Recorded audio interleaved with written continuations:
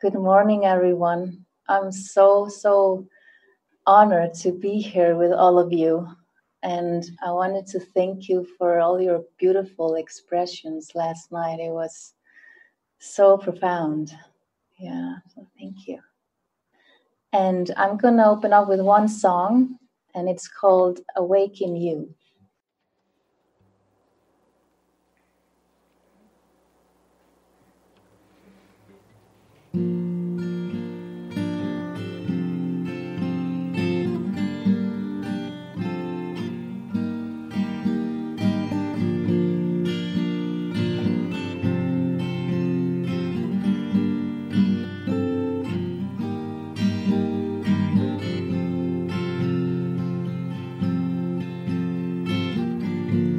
Love is calling, my eyes see the truth. Love is calling, and all I see is you. I lift up my hands and reach out to you. I feel your presence. I'm awake in you. Awake in you. Awake in you. I feel your presence. I'm awake in you.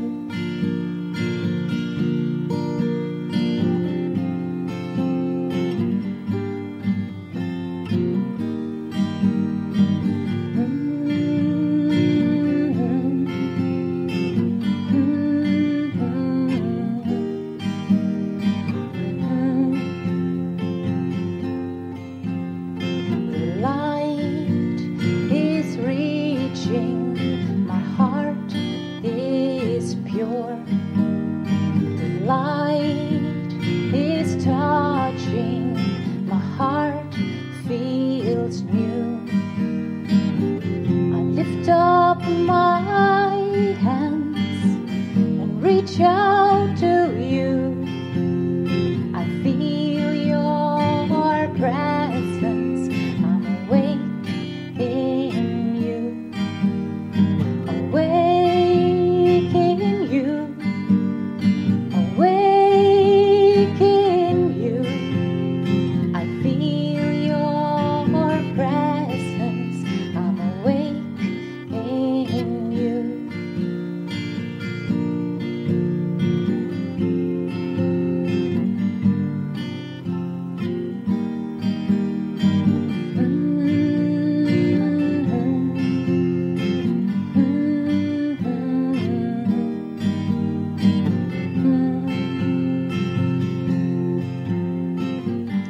In your arms I rest in you.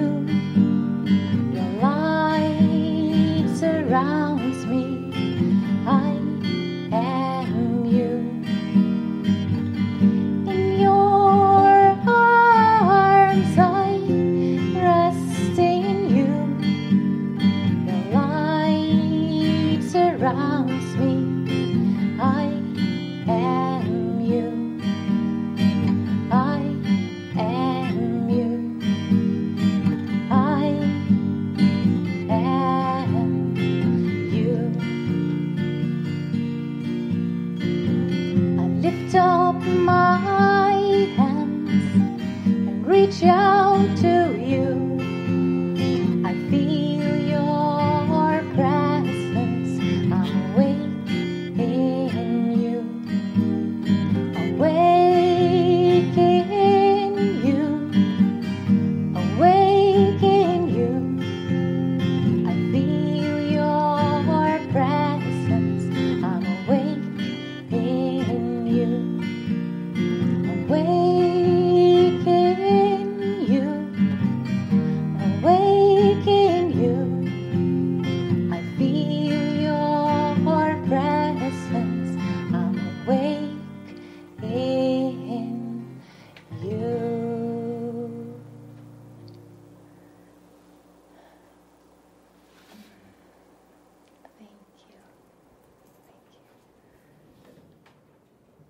Hmm.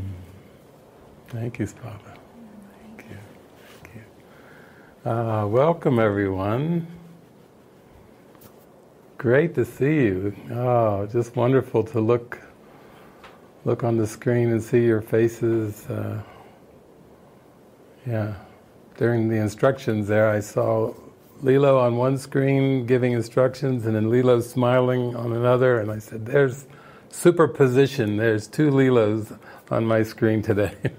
So, it's beautiful. The face of Christ is everywhere, everywhere.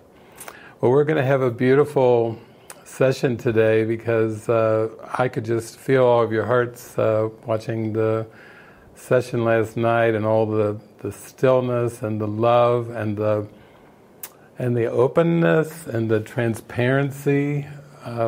These are all things that are so key to healing, because if we're going to wake up to the Christ self that we are, we have to be very open, and we have to be very, very transparent.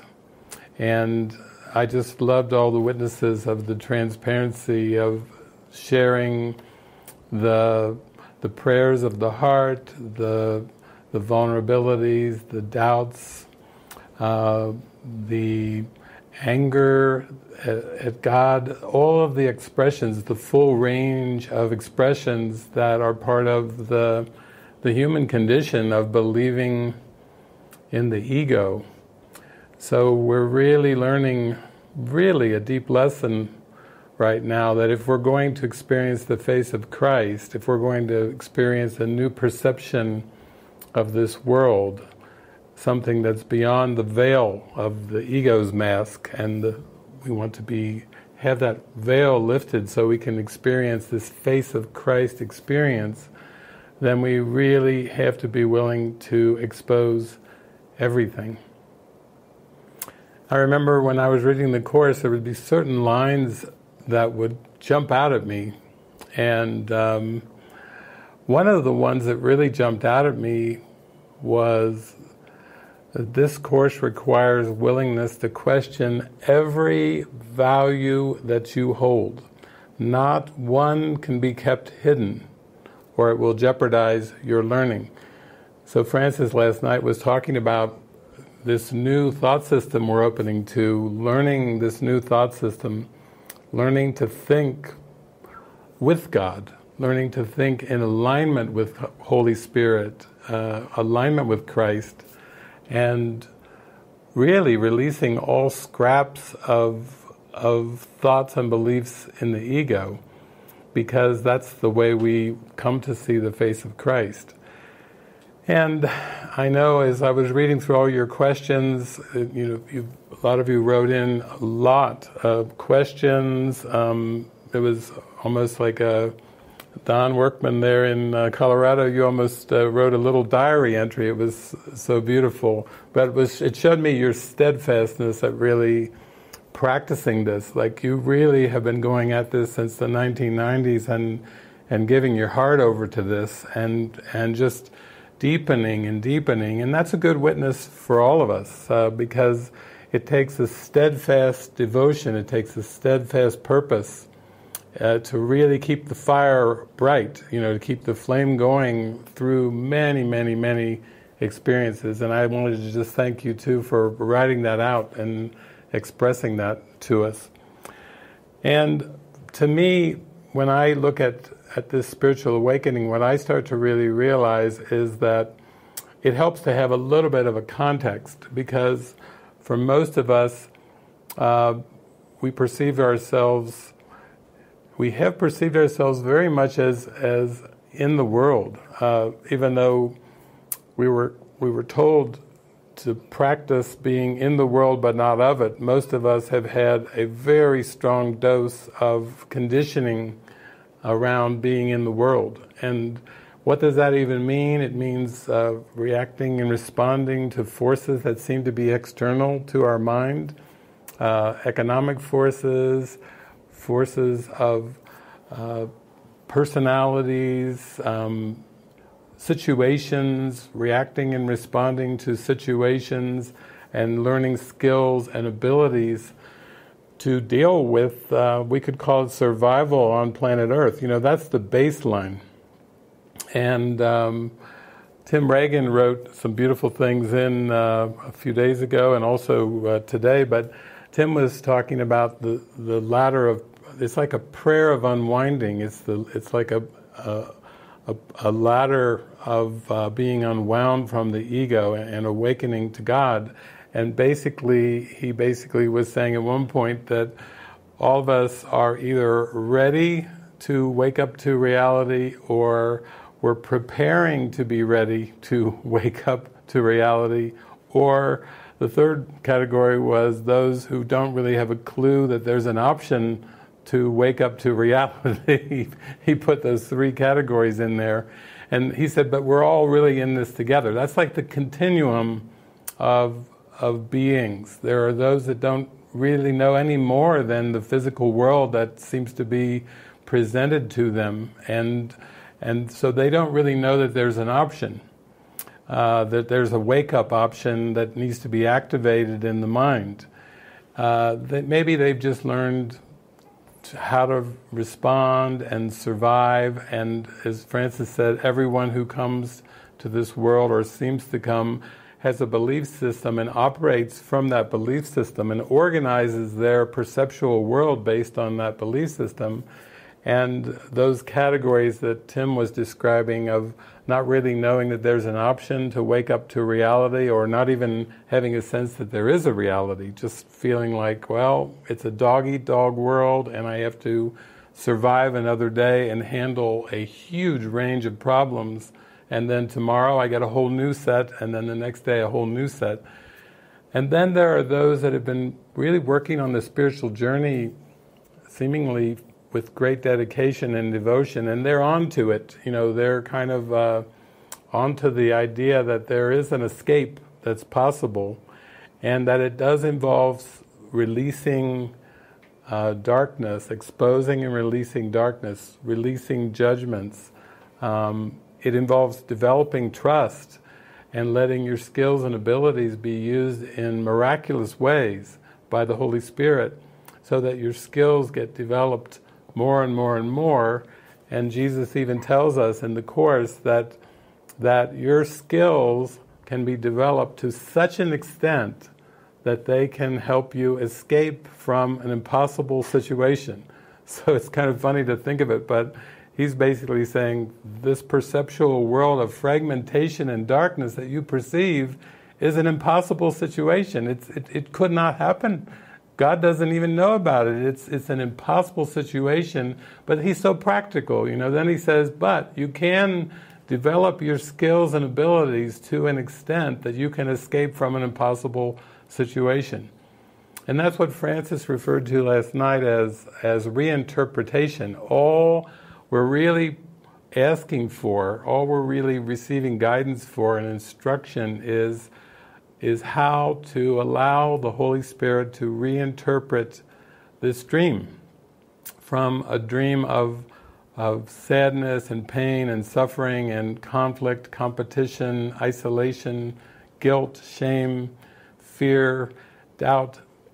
Reinterpret that into what Jesus calls the real world, or the happy dream, which, if you want my definition of what a happy dream is, it's just a dream in which you have nothing but happy thoughts. Not one doubt thought crosses your mind. Not one scrap of fear remains in your holy mind. You still perceive the world of images, but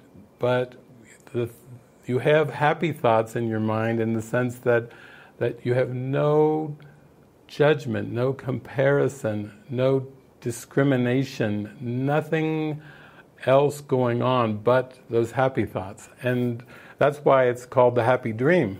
You might say, how do you get to a happy dream? Is through happy thoughts, because Jesus tells us the world we perceive is just a reflection of the thoughts and the emotions and the beliefs that we hold in our mind. So if we empty our mind of those egoic thoughts and beliefs and feelings, then what we're left with is is happiness, and that's what the happy dream is about, the real world, true perception. So to approach that, it takes a desire, it takes a willingness to not hide and protect any thoughts, any of these mostly unconscious thoughts that rise up into awareness, to not hide them and protect them from the Holy Spirit. Now, there's been so many beautiful questions written in, and we got to hear from Patrice last night, and it was so beautiful because we met Patrice in Sedona, and I've had some communications. I'm glad we got your microphone working, Patrice, and I'm glad you were able to share last night, because I can feel you're really getting into the depth of this and just giving yourself over to it, and some things are popping up, which that's what happens. But when you wrote in your question too, the written question that I had from you, you were really asking about desire, like you've been working the instrument for peace and the levels of mind, and you start to go down from the perceptual level to the emotions, and then to the thoughts, and down through the beliefs, and then to the desire, and using Spiri, using the instrument for peace, the different things.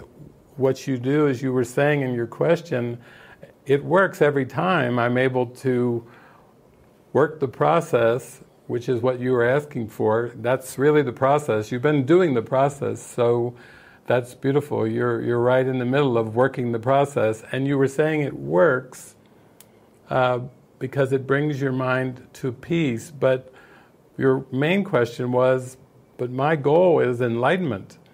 I love the momentary peace as I go from being upset to peaceful, but I really want enlightenment. I really want the full experience of who I am. And then you were asking the question, can you talk a little bit more about desire? Because that's at the core of the levels of mind. That's our point of power. That's our point of prayer. Many times I've even said desire and prayer are synonymous. They're actually the same.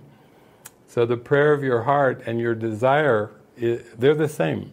And so ultimately it's like an altar in the center of your mind, and what's on that altar gets radiated and reflected throughout the mind, and also in the perceptual world, whatever is on that altar.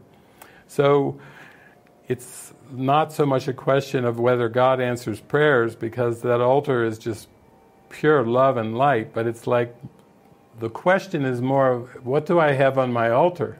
It's when people say, be careful what you ask for, because you might get it. It's even more than might. Whatever you ask for, you get. Whatever you give, you receive. Like Francis was sharing last night, giving and receiving are the same. So then you start to realize that altar, that desire of the heart, is so important, because that's where the purification really occurs. There's a beautiful line in A Course in Miracles that I use with those levels of mind, and the line from Jesus is, I just think this is one of the most profound teachings ever, but Jesus says in the Course, truth will be returned to your awareness by your desire, as it was lost by your desire for something else. That says a lot. I mean, that if we just took that one line from the Course, and instead of 31 chapters and 365 lessons and a manual for teachers, we want to keep it as simple. Truth will be returned to your awareness by your desire, as it was lost, truth was lost by your desire for something else.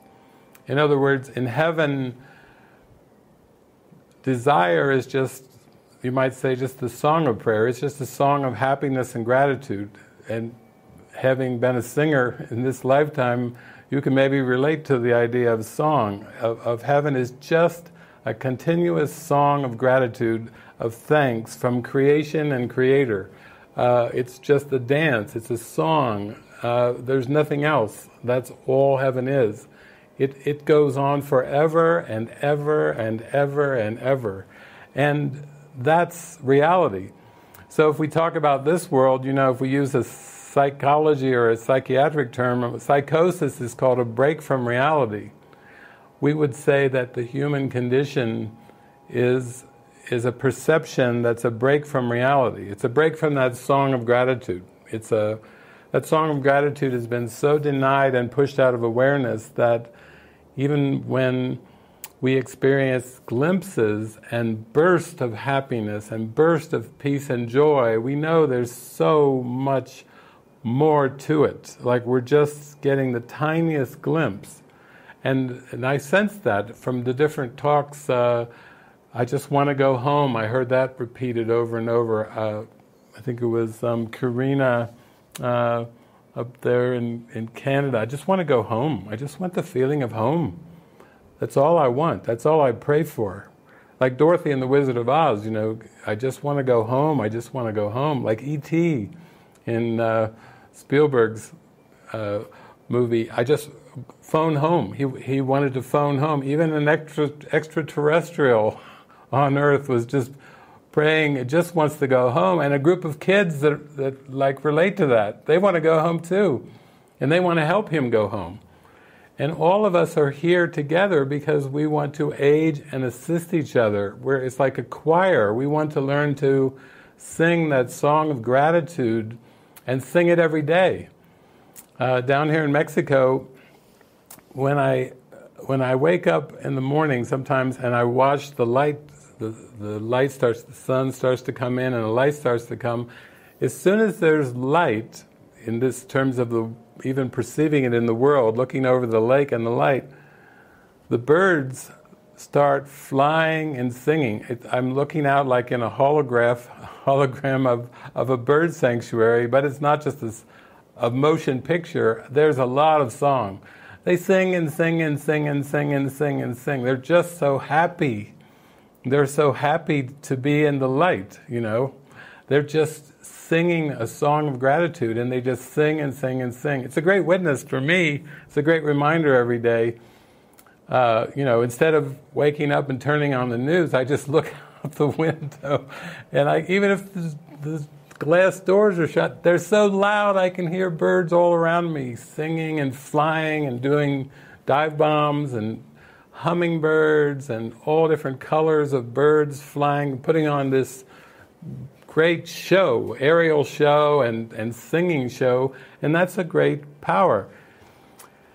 It's a powerful witness. Now, if we come back to desire, then if truth will be returned to my awareness by my desire, I have to really start to take that into heart. He's not saying truth will be returned to you by your intelligence, or truth will be returned to you by your skills and abilities. He's not saying truth will be returned to you by your material possessions, or how many friends you have, or what your social status is. He's saying truth will be returned to your awareness by your desire. And so, I've said this before, I think I said this on the last online retreat, that prayer is the medium of miracles. So I could say desire is the medium of miracles. That miracles come into your mind and come through you to free your mind, like in the Matrix, free your mind, Morpheus was saying, through your desire. So you have to want it. I think of that famous song, if you want it, here it is, come and get it.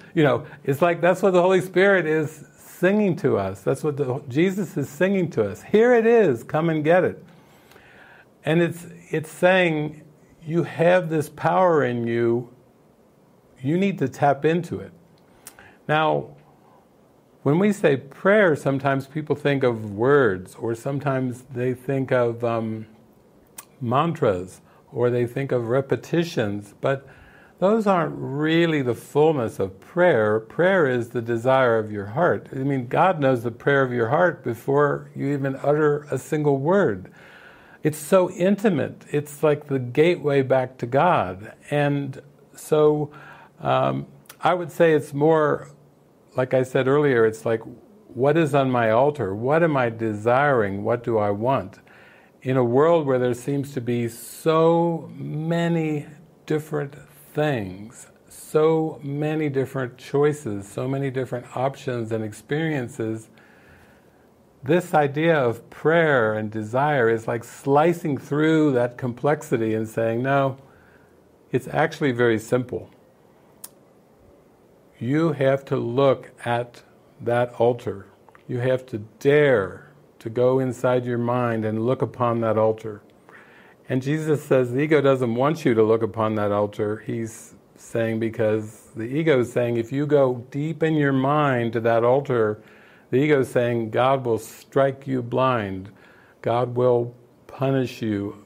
Some of those different ideas we've been taught through our belief system of fear and retribution and punishment and all this craziness, dualistic ideas. But actually, Jesus is saying, no, come with me. I've got the light, and we'll go down to that altar and you'll see that there's only love and there's only innocence and there's only light down there. Underneath this unconscious belief system of fear and doubt and darkness, there is light. Greg was talking about that last night too, where he was saying just every day facing that fear of love. Even though the ego might say we're afraid of things in the projected world, that's just a smokescreen, that's just a distractor device. We're afraid of love. And most of us have faced that in relationships where you start to feel so loving and so good and so intimate that then the ego is flushed up with all of its unworthiness or its doubt, like, oh, am I worthy of this? Can I receive this? Can I stay in this love? Or the ego's coming in like, watch it, you're going to blow it, you're going to spoil it, you're going to ruin it. It always does that, even in our interpersonal relationships and our perceptions of that. It always still is very afraid of that connection, that intimacy, that deep love. So I'm glad you asked that question about desire, because I feel like that is cutting down to the core of what Francis was talking about last night, that there's just two thought systems, and the only way that we can have one dispelled, to have the darkness dispelled, is by desiring the light, by desiring to think like God, by desiring to know that there's another way than our history would demonstrate. I feel honored, and I feel like I'm brought toward the light through a series of experiences that I experienced in my life. So I want to talk about a TV show that our community watches a lot. You know, we're watching these episodes of a show on CBS, actually, CBS All Access. It's called God Friended Me.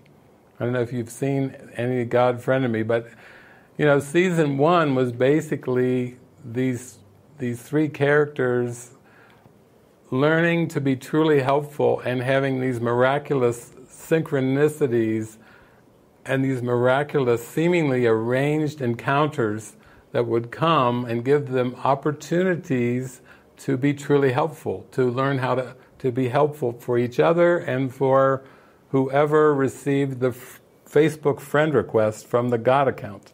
For some of you who haven't seen the series yet, it's quite an interesting device. And then I was just thinking yesterday, my gosh, I watched that show, God Friended Me, with a big smile on my face, and I think that's been the last 30 years of my life.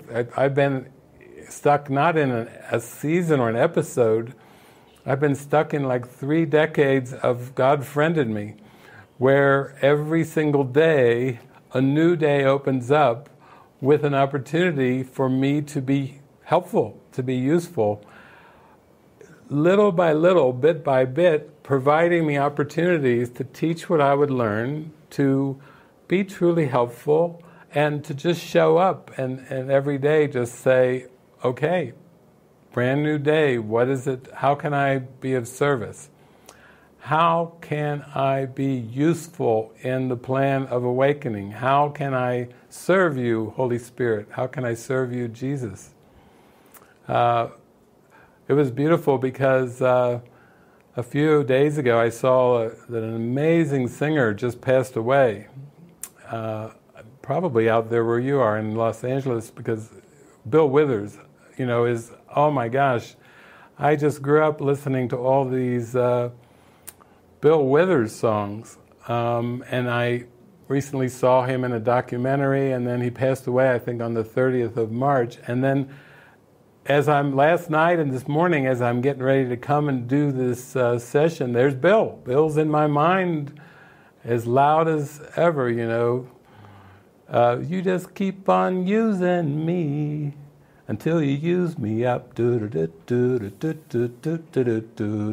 I'm like, Bill, it's so great to hear you. You're right here with me as we're talking about the face of Christ, because everything is in our mind. Everything without an exception is in our mind. That's why this beautiful visitation from Bill, reminding us to all be in purpose, to give our lives over to Jesus and the Holy Spirit to use so fully, so brightly, so much as an extension of love, that you can honestly just say to Jesus, you just keep on using me until you use me up. And that me is, until the little me is used up, is washed away, is shined away in the light of Christ, until there's only Christ remaining.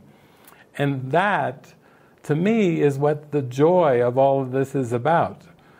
It feels good to be truly helpful. It feels good to extend love. It feels good to feel joy in your heart and radiate that joy every day, every moment of every day. This God Friended Me, now they're in season 2, and it's starting to get getting a little more intense, because season 1 there were so many synchronicities, and there was so many mind-blowing experiences of just with that little willingness to be truly helpful, these beautiful, joyful, sometimes even tearfully joyful miracles come to bless everyone and everything. And now in season 2, it's like they're getting down into the deeper recesses of the darkness of the mind. It's starting to get more intense. That's the way it went in my life.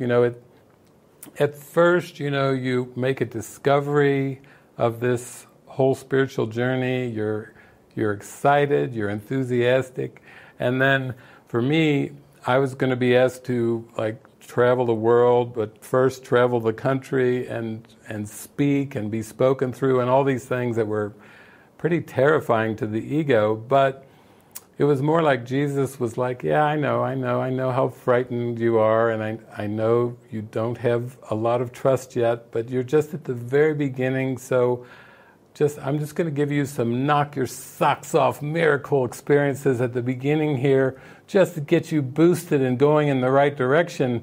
And that's what it was. I mean, when I got out on the open road with Jesus, David character didn't like to travel. Jesus has got me on the road, in a new destination every day. And it basically went on for the better part of 5 years. It took me on the road for 5 years.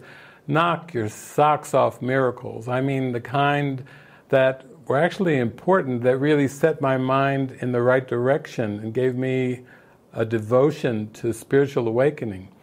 I had to have my socks knocked off. I had to have a whole new redirection to my life in order to move in the direction of spiritual awakening, of having the entire world reinterpreted in my perception. And I was thinking too, also, what was kind of the shows that I watched during those years? What was I watching? I was watching another CBS show called Touched by an Angel. Some of you might remember the three angels, the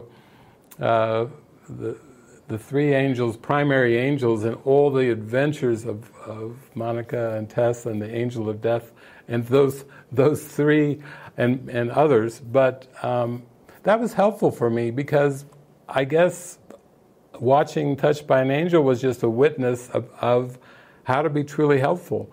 I mean, they were constantly thrown, episode after episode, just like in God Friended Me, into these situations where people were struggling.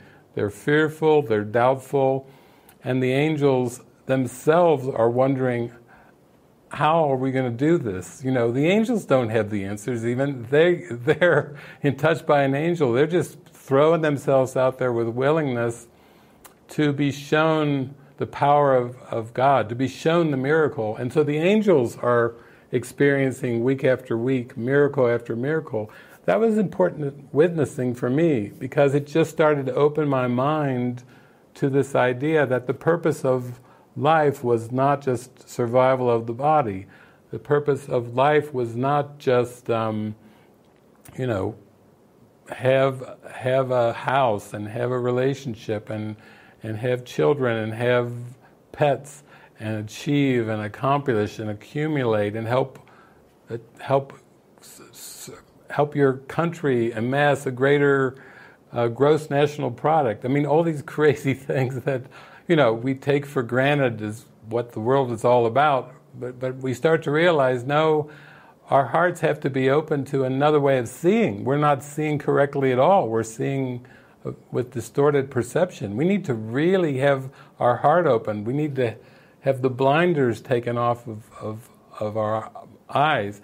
But more so, we have to start to realize the power of the mind.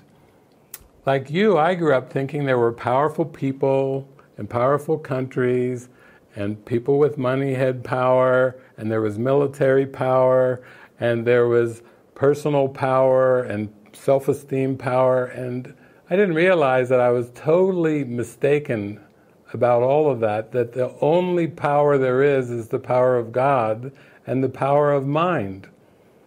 That the power of mind is what needs to be recognized. These are all just projected ego pseudo-powers.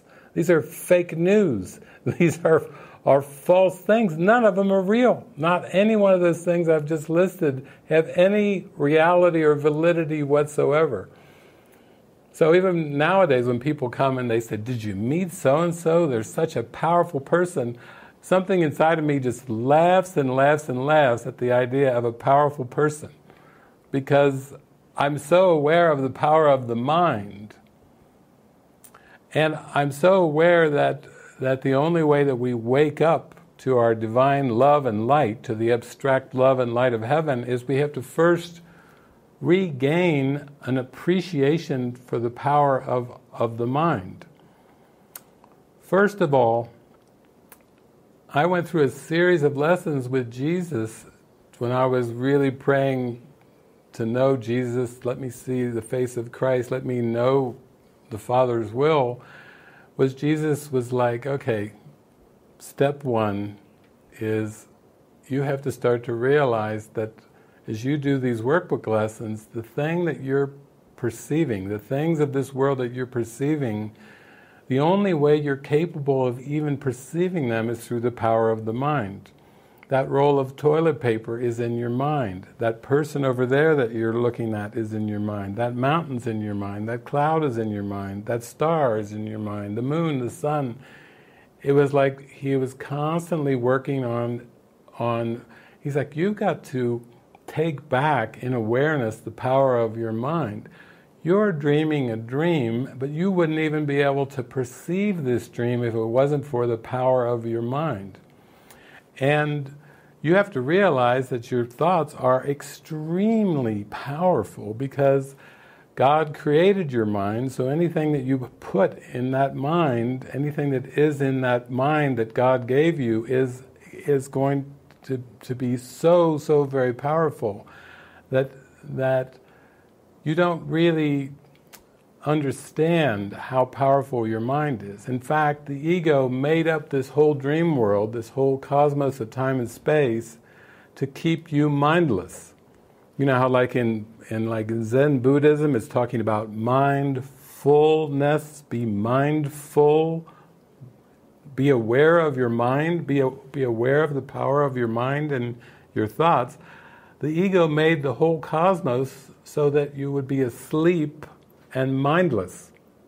That you would so much forget your mind that you would take on the appearance of a body, and then, more than the appearance, you would believe that the body was your reality, that the perceptual world of time and space was your reality. You would forget that you're dreaming, you would forget the power of your mind and the power of thought. And if you see my diagram called the levels of mind, you start to realize that the cosmos, the perceptual world, is just the outside ring of those rings, and underneath the perceptual ring is the emotional ring, and underneath the emotional ring is the cognition, the realm of thought, and underneath the realm of thought is the realm of the rings of belief. And what's underneath beliefs? What could be underneath the belief? The power of belief is the power of desire. You can desire to retain beliefs, or you can desire to release beliefs. So what I was talking about with Patrice earlier, that's why desire, the wanting, the power of prayer, all that is so very important, because that's the core. That's the core of it all. And that's really what spiritual devotion is about. It's about minding your mind and really watching what's on my altar, what is on my altar, because whatever I hold on my altar, I will experience. When Jesus said, let thine eye be single, he was again pointing to coming to purity of heart. Blessed are the pure of heart, for they shall see God. They shall behold in spirit the Creator, for those of pure heart. But that purification is not something that a lot of us have been trained in. We don't usually get purification of the heart training from our parents. We don't usually get purification of our heart from our education. And even when we get into spirituality, there can be all kinds of things about what the do's and the don'ts. And do these rituals, avoid these rituals. Do these things, avoid these things. Wait.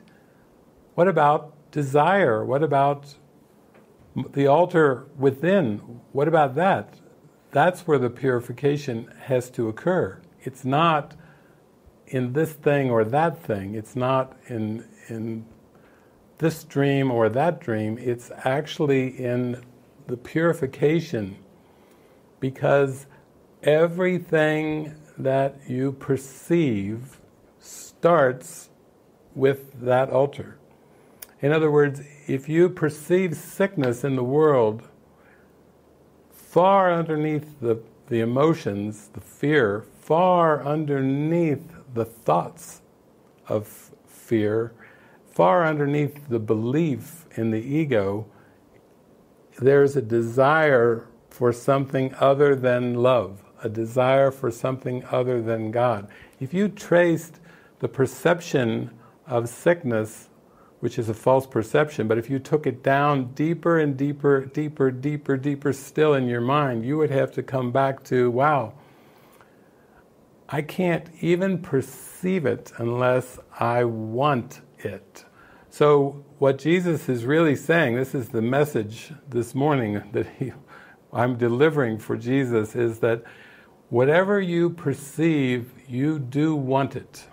You do want it. Whatever is bothering you, whatever is disturbing you, whatever is causing you a sense of turmoil or conflict, you want the depth of the teaching. It's that you do want it. So where does that leave us? Where does that take us? Is Jesus is saying the first thing you need to really do in authentic spiritual awakening is you need to start to honor the power of your wanting. If you keep pushing that power of the wanting out of mind, then it's easy to play victim. Then it's easy to play I'm at the mercy of something outside of me. But but you would have first to deny the power of your wanting before you could play those games of the ego. In fact, Jesus applies this even to the ego itself. He says, you made the ego by believing in it, and you can dispel the ego by withdrawing your belief from it. Isn't that powerful? He's not saying fight the ego. He's not saying destroy the ego. He's saying you can dispel it by withdrawing your belief from it. But what are you going to need to dispel the ego? The power of your wanting, the power of your prayer, the power of your mind to say, I have done this thing, or I've believed in this ego, and now I would undo it, now I would dispel it. You've got the power all along. That's what Glenda the Good Witch told Dorothy in The Wizard of Oz. You always had the power to go home. You always had the power to go home. We've always had the power. I'm looking there at Lilo over there in Belgium. You know, you wrote a beautiful prayer in, Lilo. You said, I just find myself wanting to talk about Jesus all the time. Jesus and miracles, that's it. That's it. I've just got a one-track mind now. I find myself just wanting to talk about Jesus. And then you said, when I'm sitting there and I'm talking to my family and I'm sharing all my miracle talk and my Jesus talk, then those around me sometimes go silent. They probably are giving you that look, just that look, silent look, you know, like, oh my gosh, here she goes again. But actually, that's a wonderful thing, because if miracles and Jesus and the joy is coming from your desire, your prayer, then that's where the transformation is occurring. And that's part of having to let go of whatever interpretations from the past that you're giving to those appearances. You know, are they nodding their heads? They're completely silent? Are they breaking eye contact? You know, the typical things that we've dealt with for years, those deep beliefs about social interaction, you know, basically those are all up now and are being part of a purification process. I remember I used to ask Jesus all these questions. Like, I would just talk to Jesus about all kinds of topics. I would say, one time I said, what about friends? What about friends? You know, like the TV show Friends, or just friends and friendship. And one time I was asking him about friends, like, he'd say, well, it's important to be friendly. But friends, that's another matter. And I'd say, what's and he said, friendly is an attitude, it's a beatitude. It's always important to be friendly. That's what God's will. God is friendly. But friends, it's another thing. So one time he guided me to lesson 76 in the workbook. I am under no laws but God's. And he started rattling off all these laws of medicine. You really believe you would starve unless you had stacks of green paper strips and piles of metal disc? You really believe that a fluid pushed into your blood through a tiny sharpened needle will ward off disease?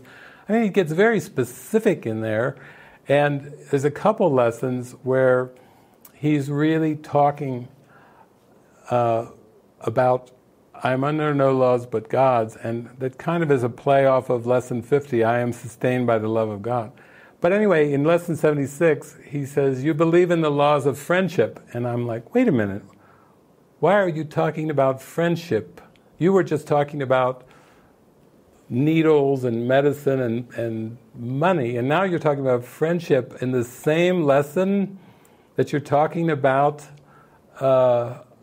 I am under no laws but God's, and now you're telling me, are you telling me that friendship is is part of my ego belief system, I'm almost like, you've got to be kidding me. And he's like, yeah, actually, it's important. Your attitude and your extension and your prayer is everything, but you have so many false concepts that even your laws of friendship and family can hang you up and can freeze your mind and lock you down into people-pleasing, into expectations. Of course, those are the things that are part of the purification that's occurring.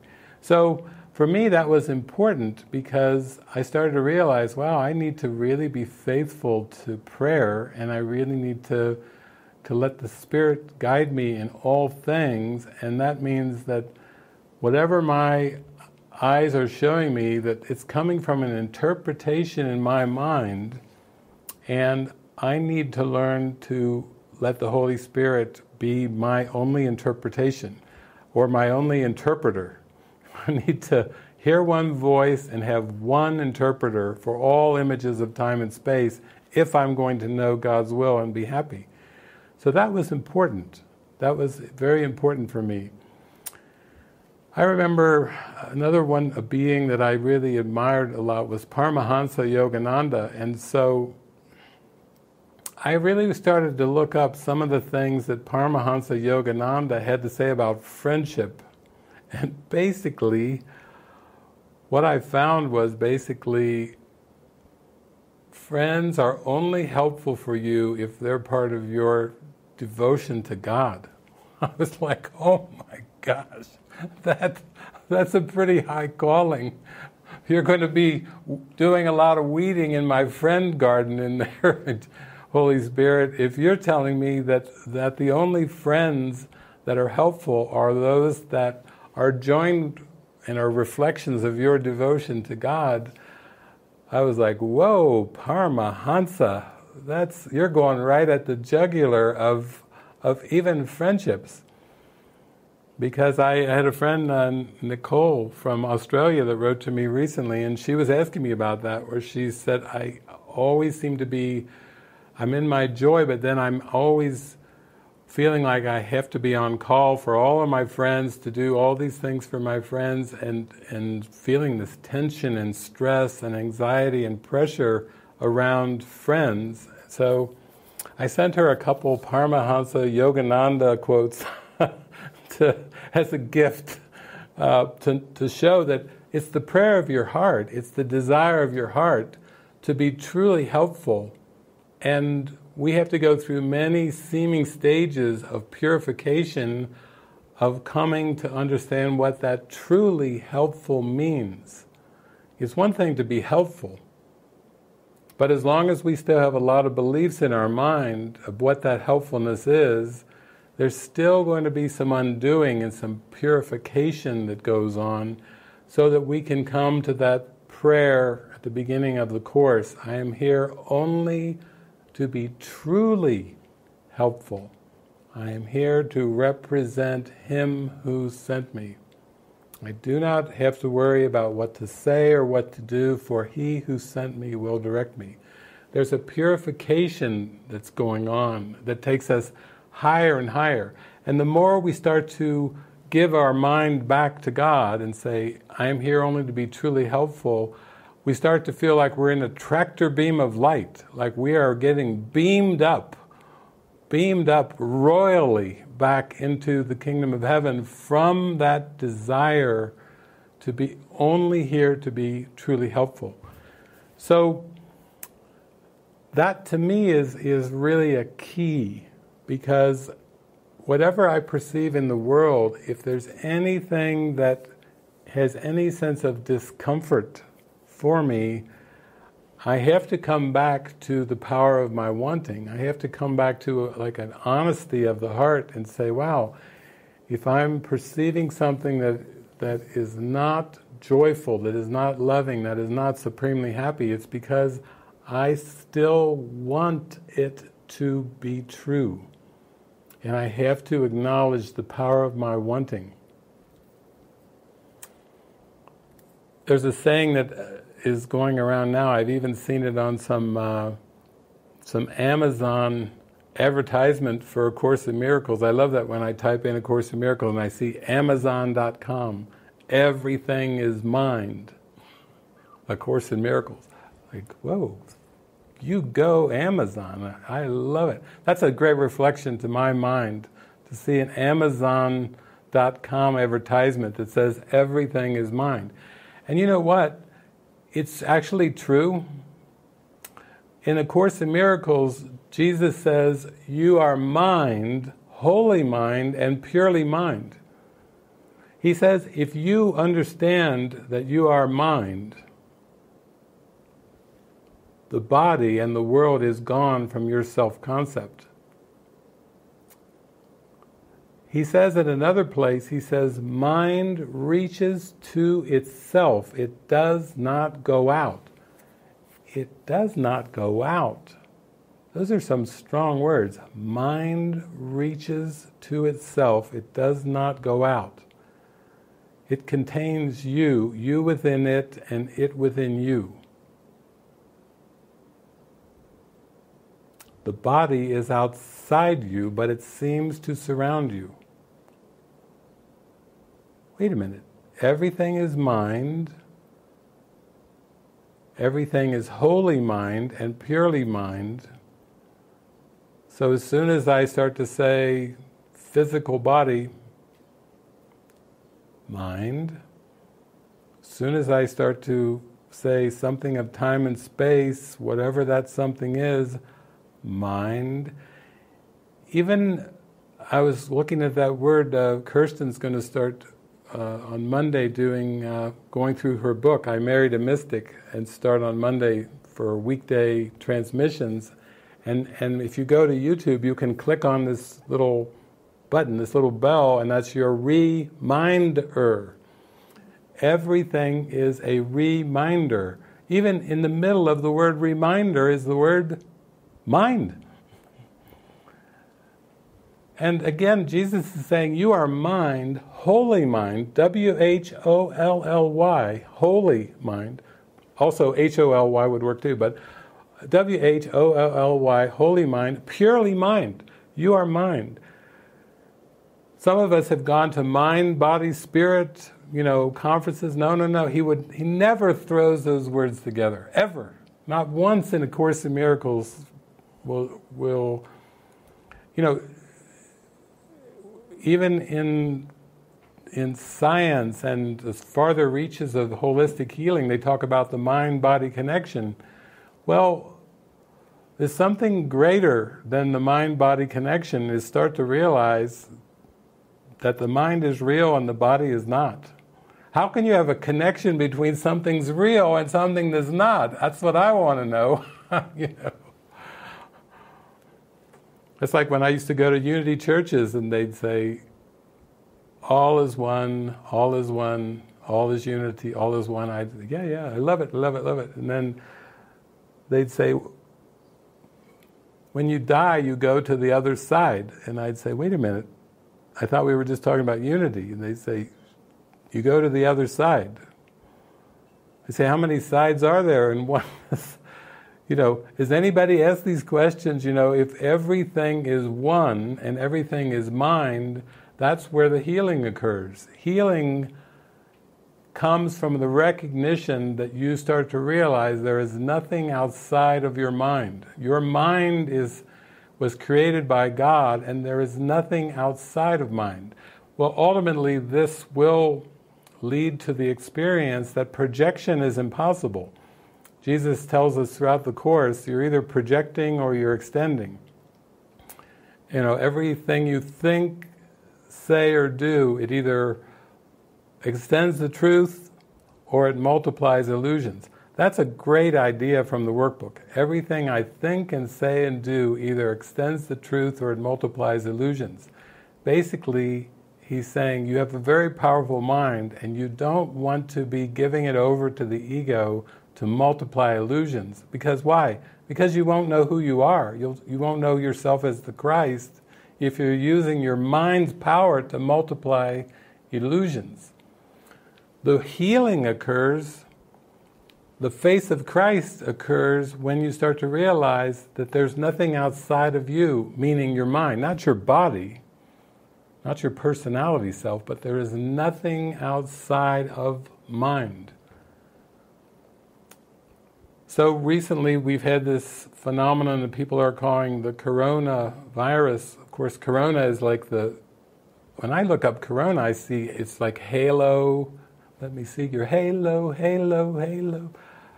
I'm hearing Beyonce's songs in my mind when I'm thinking of corona. Let me see your halo, halo, halo. Let me see your halo, halo. What's the halo around the sun?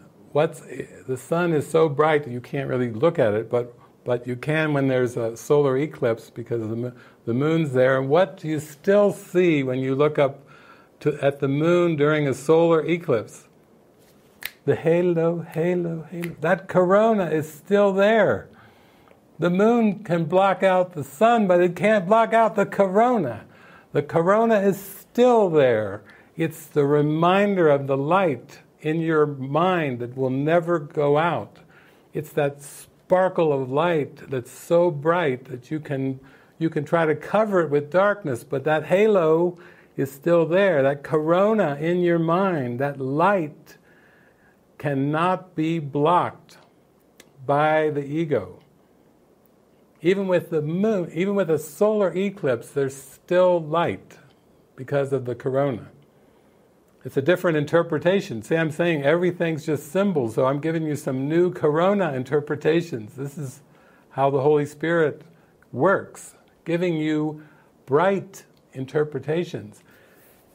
In fact, when you start to forgive, as Jesus teaches forgiveness and mind training in the workbook, but Jesus says pretty early in the workbook that you can tell that you're starting to approach true vision.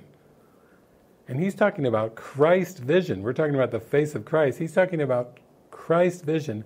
You can tell that you are approaching true vision when you start to see light surrounding the familiar objects that you perceive in the world. He's actually telling us in the workbook that when you start to see the corona around your brothers and sisters, I mean the light, the sparkly light around the figures of your brothers and sisters, you are approaching spiritual vision.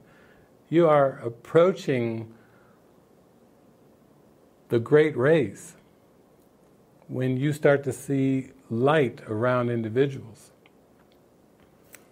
It was funny, we did a week-long retreat down in Chapala, Mexico, just last month.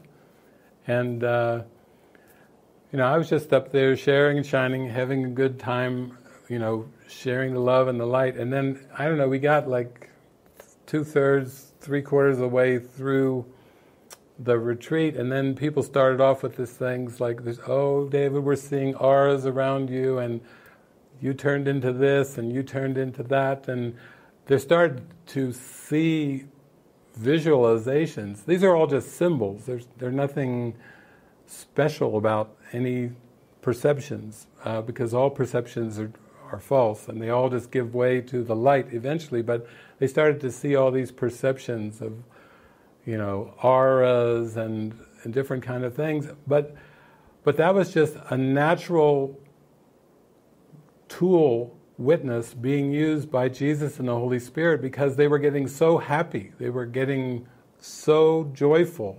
They were starting to have like an uncontainable, gleeful, joyful feeling in their heart, and that was their prayer. And then they started to see these symbols. And that should be helpful. Even when I would watch Touched by an Angel, I loved it when the angel Monica, she'd be with them interacting with people, and then they'd be like, just to the point where like they were looking at her like, "Can I really trust you?" And then, here comes the bright angel light right on top of Monica. And then they'd be like, oh my gosh. That's when they'd get really humble, because they thought they were dealing with just a person. And then all of a sudden, when Monica's light would come on, I would just be all these swirly feelings in my heart watching Touched by an Angel, like, oh, here comes God. And she'd say in her Irish brogue, God loves you. And got me again, in the middle of the turmoil, in the middle of the difficulties, the struggles, she hangs in there with him, and then just when they're ready to abandon hope, abandon faith, her red hair suddenly has golden flecks on it because it's that aura, it's the corona. The corona is the Monica angel corona thing come on, and that's when people got really humble. And they would usually burst into tears because deep down they were hoping to find a way through the conflict. And when her angel light would come on, they would have tears of like, oh my gosh. They would suddenly get very humble. They would suddenly feel like, I'm in the presence of God's love, really. It's like Patrice was saying last night, she was like saying, this is real. That's the main thing I got from your sharing, Patrice. You're like, this is really real. This is like really real. I mean, that says it all right there. If you have all these experiences and suddenly, doing, the light bulb goes off, it's like, this is real. God is real, and I'm on my way. I am on my way. That's emotional. That's when I first met you in Sedona. I could see I was just talking, sharing, and you were like in the back with your eyes closed, just rocking in some kind of prayer, and it was so beautiful. It's only happened to me a couple times. One time I was in China. I think I was in Beijing, China, and I was this room full of people, 100 and some Chinese people, and then I was talking and sharing all this love and light, and I looked in the back of the room, and there was a woman with her haircut, dark hair, and she just started, like you, closed her eyes, and she was just rocking in the back of the room. And then I kept talking, she was rocking, and then she started, with her eyes closed, dancing in the back of the room. I've just given this talk to this huge audience, and I can see her. So of course afterwards I had to go back and meet her, like I met you in the grocery store and so forth. And then we came together, and before I left China that time, she just came along and we did a silent meditation where we just filled a whole room full of people, and we just went into this deep, prayerful meditation. But it started off by me saying, well, who's that rocking in the back row, because to me, that's like just a symbol of giving yourself over to the prayer, You're just giving yourself over, you're trusting, okay, God, here I come. I don't fully know how this is going to go, but day by day, moment by moment, I'm coming. This is my devotion, this is my desire. So thank you, Patrice, thank you all of you for joining in this most sacred purpose, because we are here to witness and we are here to bless. We are here to allow that prayer of our heart for awakening through forgiveness to be activated.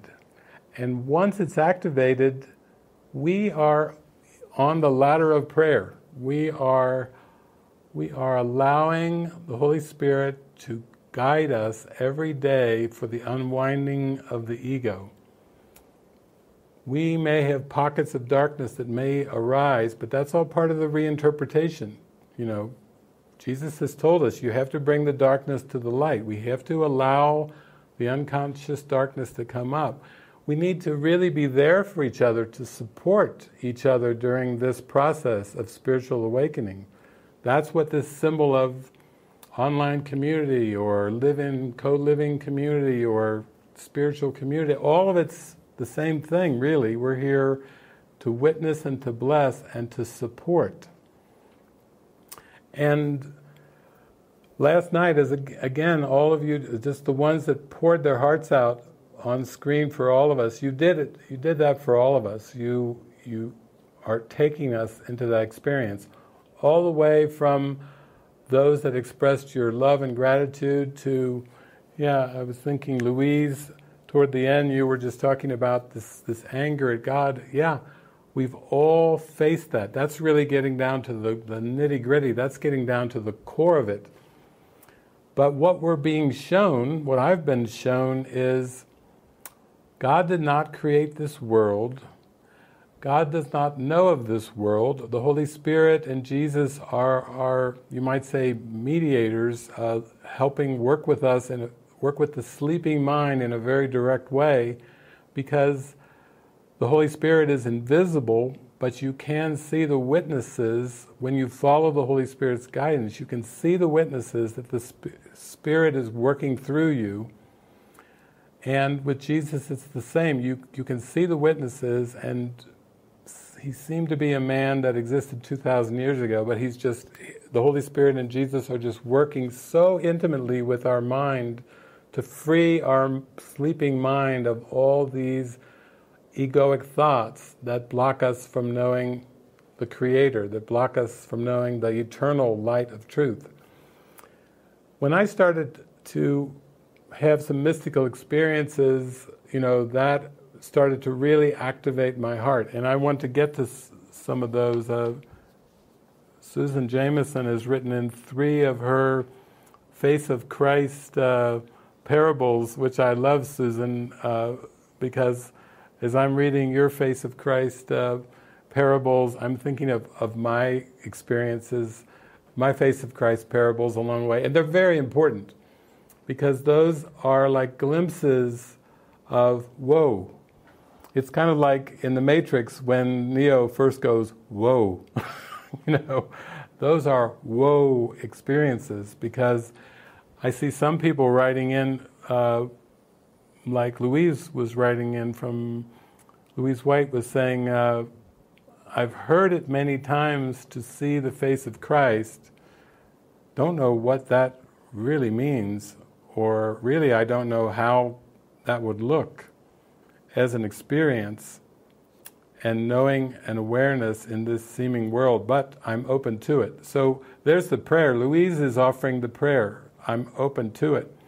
Maybe we could go back to Susan, because Susan, you wrote in these 3 amazing parables of your experiences, and it's so beautiful. I first saw them as an email that came in, and I'm just smiling from ear to ear, because you even titled them Parable Number 1, the Face of Christ, One Spirit. Parable Number 2, the Face of Christ, 9/11, when you were in New York City on September 11th, 2001, and you had this Face of Christ experience right there in the city, with the towers coming down. And then parable number 3, which I kind of called the veil lifted. That was back when you went to visit this person, and you just felt the love so deeply. And I just want you to maybe pick one of those. I called them Holy Encounter, and then I called Lifting the Veil, and then there was the 9/11 experience. But maybe you can just share for Louise and for those that have actually come on here and maybe have never really had that kind of mind-opening experience that you had, that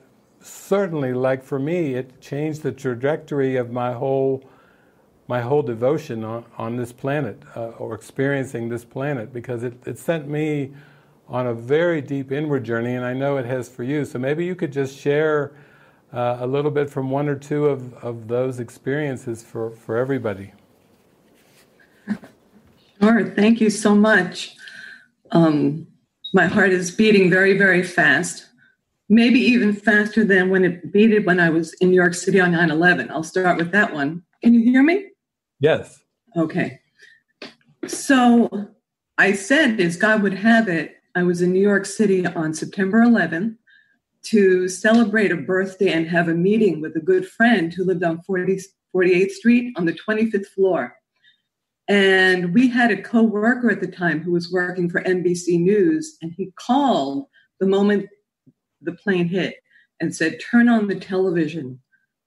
The World Trade Center was just hit by a plane. And I'm like, what?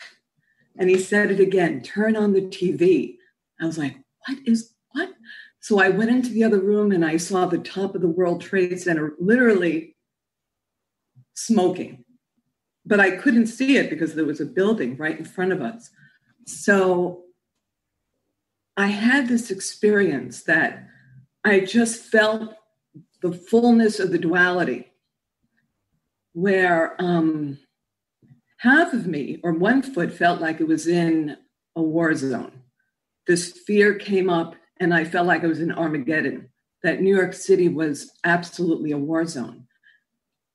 But on the other side, I felt heaven open. It was just an extraordinary feeling of being in the presence of God. I just felt this peace and this love. And I was so grateful for that. So I went in the other room and I called my daughter, who I could never reach, but she picked up. And then I felt guided to walk down. I was like, really? So I walked down 25 flights of stairs, holding the hand of Christ, truly. I walked all the way down. And then when I opened the door, I saw something I've only seen a couple of times. And that is this light, this sparkly light that was connecting in my mind. The symbol was all the hearts. So every single person was connected. There were no exceptions at all. I just saw it and I felt it. And I kind of rubbed my eyes and I thought, really? You know, I didn't know what was happening, but it wasn't going away. I just felt all this love. So the interpretation was, and I know you've said this, that love is born out of seeming tragedy, unconditional love.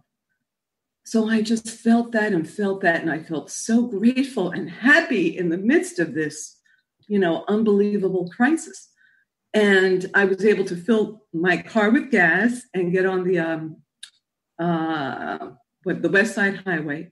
And I sat there for hours and was having holy encounters on the phone and people around me, watching military. It was such a movie. It was military going into the city because the city had been closed. So it was just so unreal, surreal. Anyone in the city would tell you it was a surreal feeling because it really wasn't happening. But what was happening was the presence of God was being shown. So, I just drove home from there and I was like, wow, that was a wow. That's beautiful, Susan. And I think for what seems to be going on with the world right now, one of your other parables really struck me was when you went down to meet that gentleman in the West End, and you simply walked into his apartment or his place, and boom, there it goes again. It was so powerful and so expansive, just walking into his apartment and the power of that, and then actually some of the words that he was speaking to you right there in the middle of that experience, actually I think has a lot of relevance to what seems to be going on with the world right now. Because he was speaking to you in very clear, certain terms, speaking to you directly from the Christ and from the light. And I called it, I wrote down it was like a holy encounter where you just walked in a door and you were just lifted up into this spectacular holy encounter. Maybe you can just share a little bit about that too. Sure. I was very young, living in the city, and I was handed a note with a phone number from a friend of mine who just felt she should give it to me. And this part I didn't write, but she said, you may not feel well before you call the number. And I was like, no. But then one day I was in a dance class and I felt like I was going to pass out. So I took myself to the hospital. No, I actually did. I went to the hospital for a moment and I don't know, they didn't do much. So I went home and I decided to call that number. And I was living on West 4th Street in the city. And I mean, it was a miracle. I called the number, and here I am on a dark, gloomy day in the city, and a light just came into the window. It was like a Shirley MacLaine experience, is how I describe it. The light came in, as you were describing, birds were singing and singing, And I called the number, and when I called it, I felt this energy go from the bottom of my feet to the top of my head. It was just like, shh. And whatever I was feeling, that sickness was just gone. And then when this person answered the phone, he was so gentle and so loving. And he said, I've been waiting for you to call. And one thing I didn't write was that he was able to somehow see that there was seeming drug paraphernalia around me. It wasn't mine. It was someone I was living with. It was just marijuana. But he told me on the phone, you'll be wanting to move from there. So I went, okay, and he actually said, do you need help?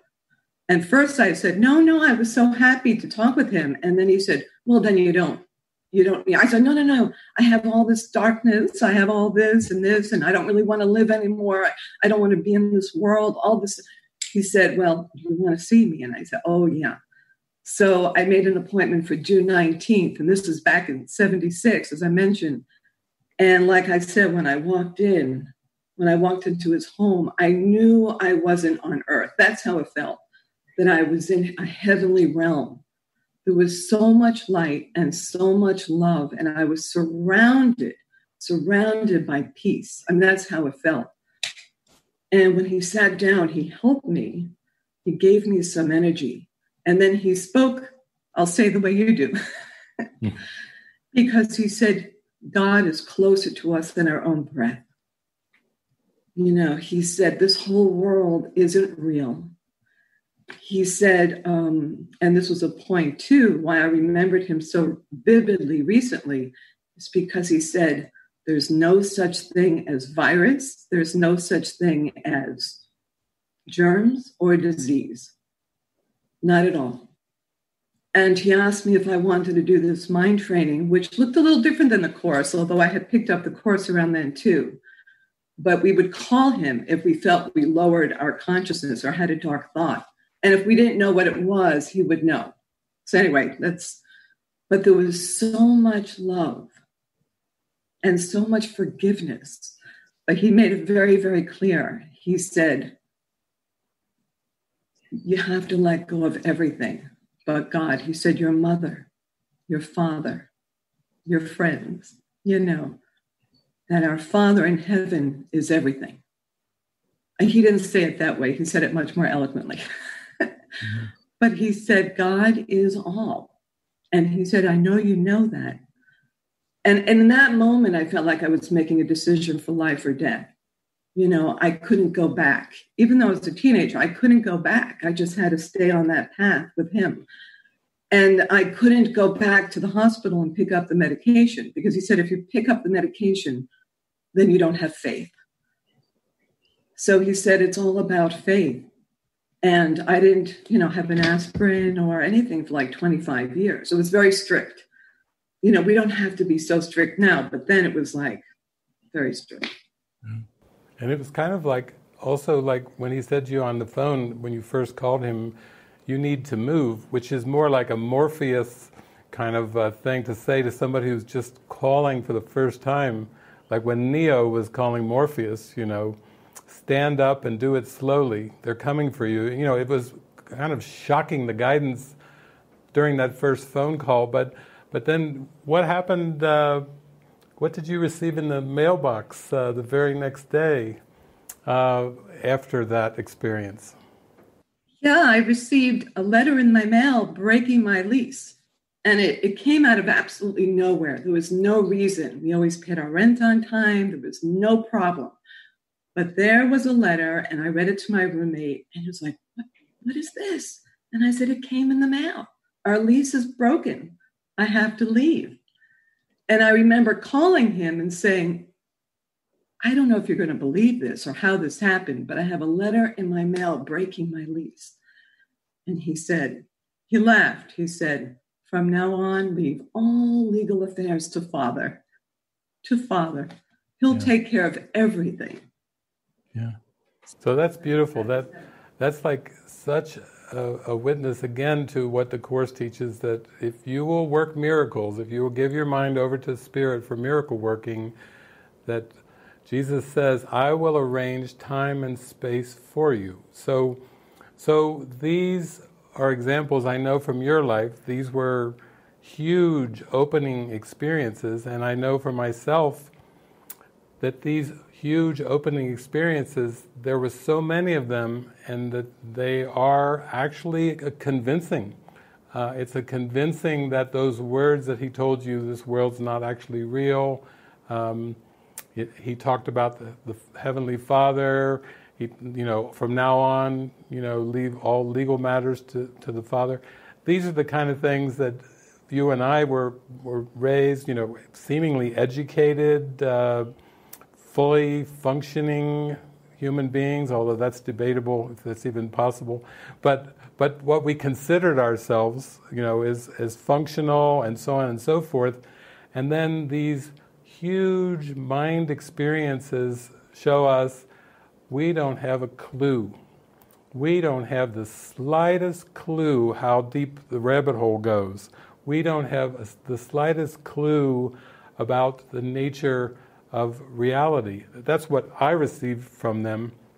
And then when I had my 3 revelatory experiences where I just went completely into the great rays, when I seemed to come back, it was a bit very disjunctive for the ego. It was almost like it couldn't fathom that, almost like, what was that? But they were so convincing that I think my devotion level just climbed higher and higher. My commitment level just climbed higher and higher, because I was actually having experiences that basically wiped out everything I had perceived as history. I had no reference point from history, from anything I've heard or read or even experienced as a human being.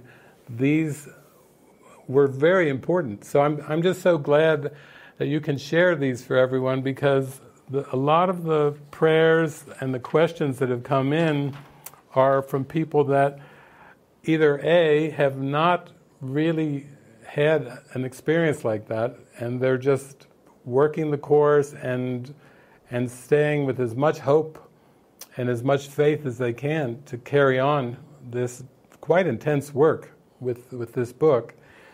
Or there are people that have a lot of questions and curiosity, but they have so much anger, like it's anger at God or anger at people, and it seems like the more that they go through this clearing, the more it just is triggering this hatred that's in the mind, this rage that's there, and these are things that everyone goes through. It's not something that you can conclude anything from. You can't conclude anything from rage, but these kind of experiences, they are so valuable and helpful, and I'm just so grateful that you took the time actually to write them out and send them in, and that you would share them with all of us. So thank you, Susan.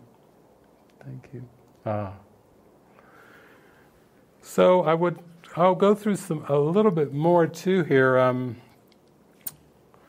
Tim Reagan wrote in from Hawaii, and basically he was writing a letter that I basically saw as an answer to some other things that were basically asked. I mean, people were asking me questions on one page, and then on another page it was being answered. But basically, I would say what Tim was writing was basically saying, I think it was Didier from France. Maybe we can bring that up on the screen. I think it was Didier, Didier. I don't know the exact pronunciation. There you are. Hi there. How do you pronounce your name? My name is Didier. Didier. Yes. Didier. Well, beautiful, because I was just reading what you had written, and thank you so much for sharing everything that you've been going through and experiences you've been having and dealing with. And then when I came to your prayer, it was very touching. And you wrote, my main conscious motivation in joining this retreat is to find relief from fear, to feel safe, to have faith that I will be okay in the forthcoming weeks. I notice how much my stress is associated with the notion of choice. Like, can I know if I should take antibiotics again or not? Should I try to get an earlier appointment with the specialist, or should I rather delay it to minimize the risk of virus infection? And I hear how stress-free it is for you to get that connection to the divine, to receive guidance and to live in faith that Jesus will take care of everything as you follow the guidance in trust. It seems so much out of reach to me. I miss guidance, and I miss the faith and trust required to follow it should I receive it. I long for it, and at the same time I am also afraid of letting go of control, however illusory it may be. So I think your prayer is the prayer of many that have tuned in this weekend. It's a prayer for safety. And you have an awareness that that safety is connected to the guidance, like that you really are praying for a connection with that guidance. You see the direct connection between that feeling of connection and safety, the absence of fear, the transcendence of fear with the guidance of Jesus and the Holy Spirit. And when I was reading your prayer, that's when I was reminded of what Tim had written in from Hawaii. Because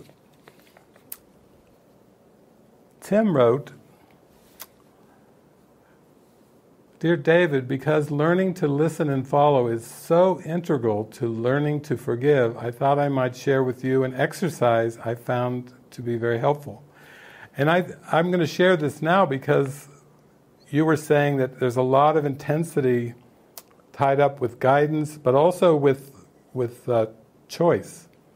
Like you want to make the most helpful decisions for yourself right now. And I feel like I could read from what you were sharing was you're putting a bit of pressure on your mind around these questions that are coming up because you miss guidance, you want that guidance, but you also have a fear of loss of control, and yet you see the helpfulness and the value of that guidance. So I think the exercise that Tim shared is actually an answer to your prayer. I find that when I go through all these questions, DJ's question is, Tim's exercise is the answer to your question.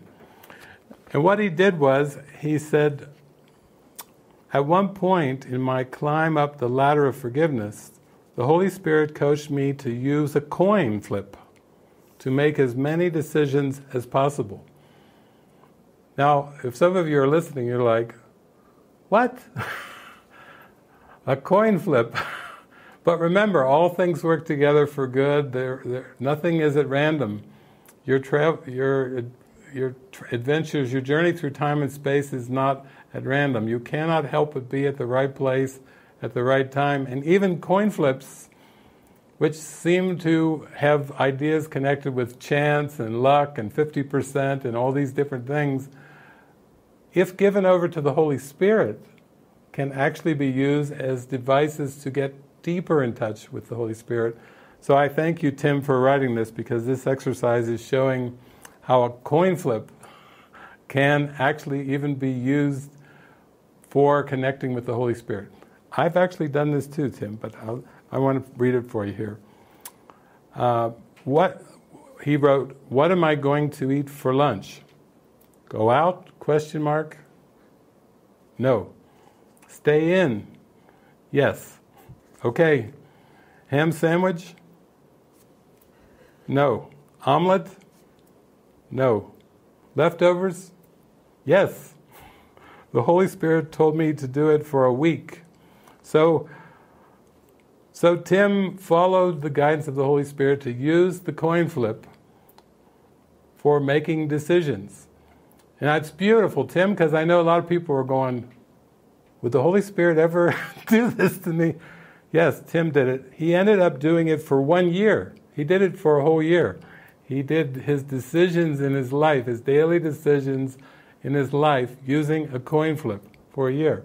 Now I know right away you're thinking, what's going on, Tim? This is a bit extreme. But no, let's continue on. Tim writes, in retrospect, I can see how the exercise supported the unwinding of my mind, the climb up the ladder of forgiveness, not making it real. Number 1, the exercise was a pledge of allegiance of sorts.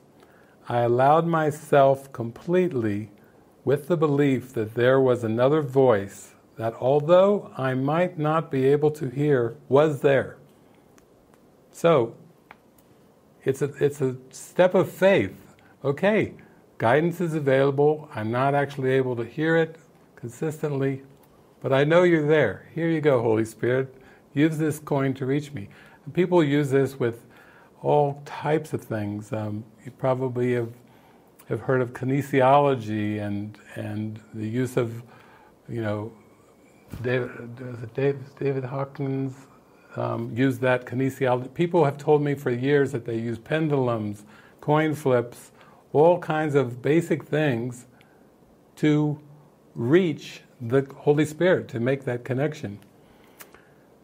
Number 2, I designated the coin toss as a communication tool with the Holy Spirit, a way for Him to communicate with me. So He's giving over the coin toss as the symbolic gesture of saying, this is a symbol that the Holy Spirit can use to reach me. Number 3, I learned not to be concerned with the choice per se, whether it was right or wrong, but just with the practice of turning it over. So this is important too, because the power of your wanting has to be acknowledged, and that was another act of faith, not focusing on whether the choice, how the ego will say, was that the guidance of the Spirit or the ego, but just the practice of turning it over. It flushed up many ego preferences. I'm sure as you are contemplating Tim's exercise here, you can realize that you would be flushing up many ego preferences with the coin flip. Imagine, you're going to go for lunch. Okay, it's letting the Spirit really use it for undoing and unwinding the mind from those preferences. 5, the ego really attempts to make some seeming decisions so important, which makes the little self so important. This exercise put a spotlight on that dynamic. So in other words, Tim's talked a lot about not making the error real. This was a huge exercise in trusting and letting things be exposed, and a lot of it is this ego preference to be right, the ego preferences for the world, the desire for control that Ajijic was mentioning. And then number 6, what decisions are you willing to turn over to the coin toss? A few? Many? All of them? I could go on. Great exercise for a day, a week, or even a year. So, Ajijic, I want you to respond to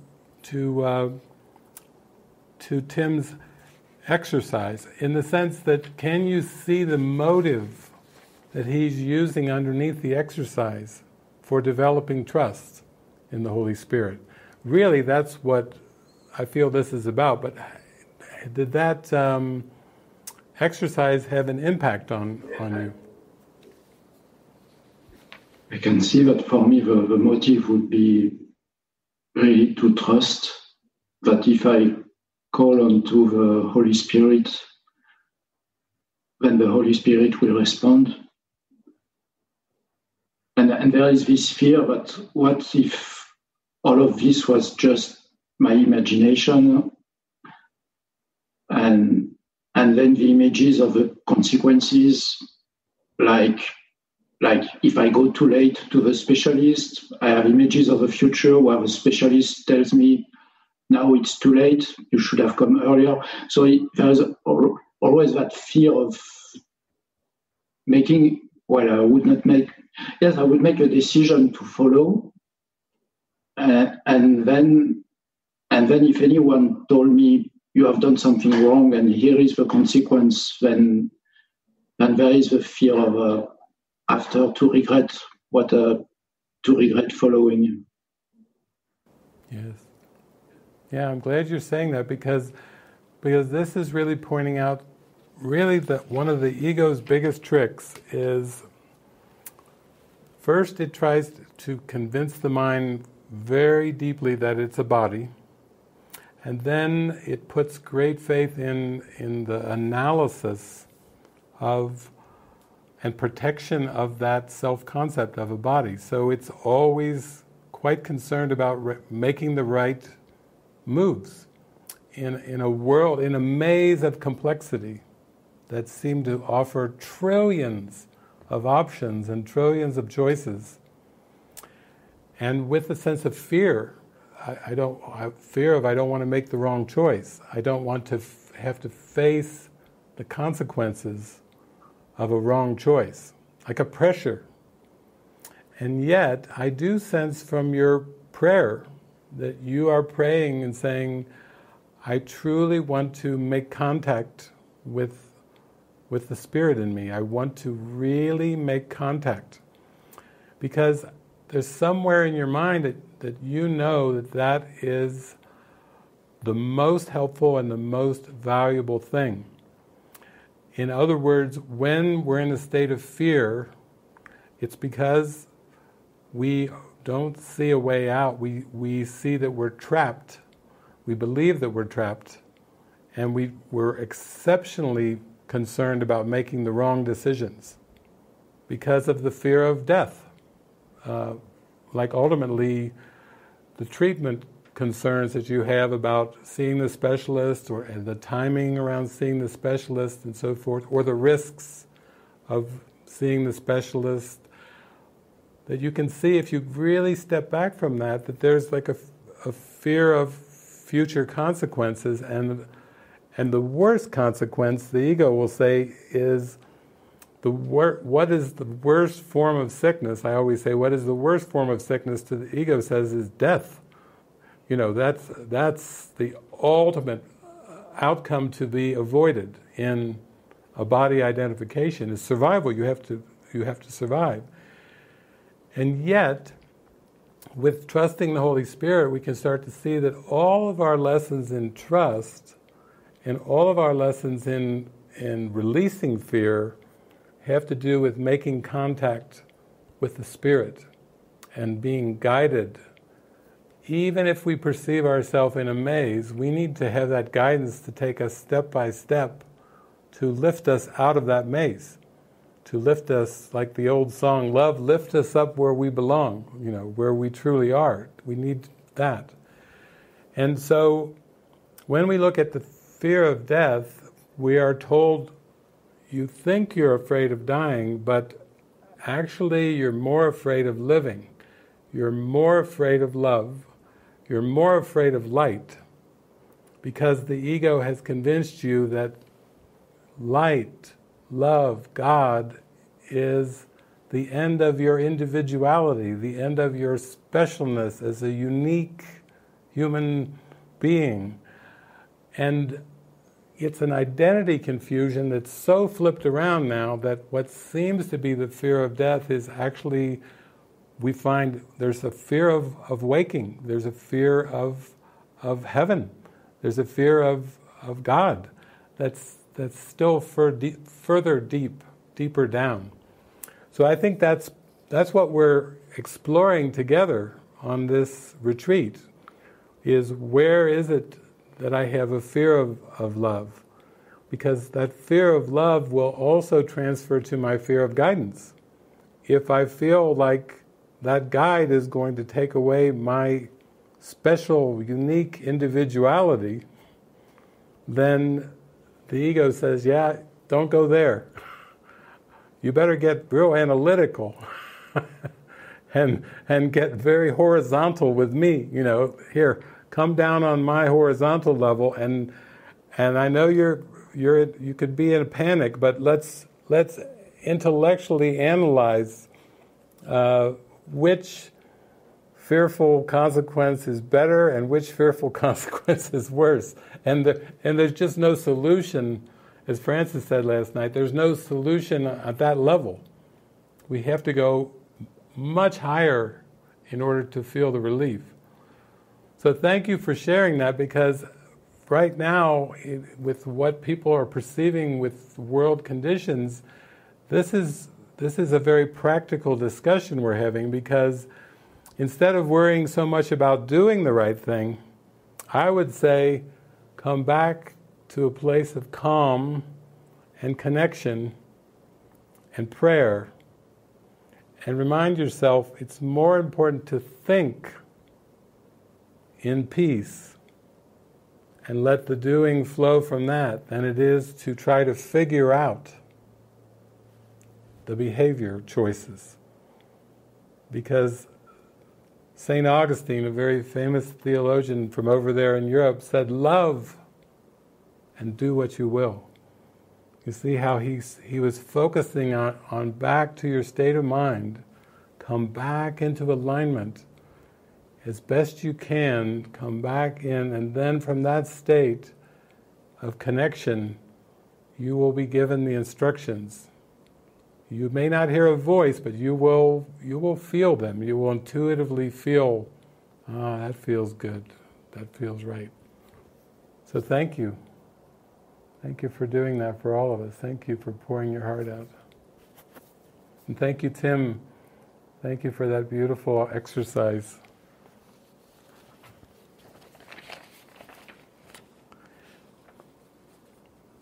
Well, we actually will be going on Sunday. We will have a little panel discussion on this, but I actually will try to go through maybe one more question here.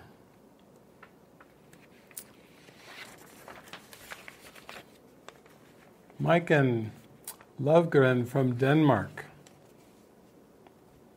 He is writing, and hi Maiken.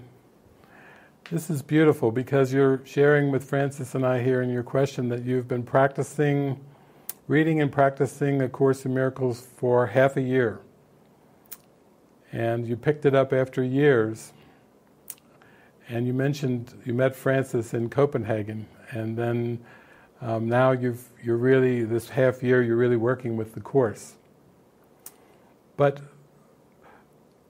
also with being new to the Course, you have certain questions coming to mind, like, I have a hard time accepting that the earth is an illusion, and the meaninglessness about relating to her are and all creations, bodies, not taking care of nurturing, caring attitude towards her and us. Is the earth not a living being? Are we to close the eyes to everything that is happening on earth? And you were saying, I have the relief on the one side, I don't have to do anything or think an independent thought, because the life force will guide and live through me. And yet, you're questioning the idea of the authority and responsibility in regard to the life force who creates and must create my way out of this distorted world and create a new. So basically, it's beautiful that you're bringing up these issues, because I've done lots of teachings for the last 30 years and shared many examples, but initially when we come to the teachings and the metaphysics of A Course in Miracles, there is a reaction for many, like you're having. It's just like, it's like an extreme reaction to the teachings. I've had people tell me that they basically took the book and every day they would tear out a page and crumple it up and throw it in the toilet. People have hurled this book across the room, slammed it into the wall, or if they're milder, they will just stop reading it and use it as a plant stand or a doorstop for 2, 3, 5, 10 years. They let it stay in their house, but they use it as a plant stand.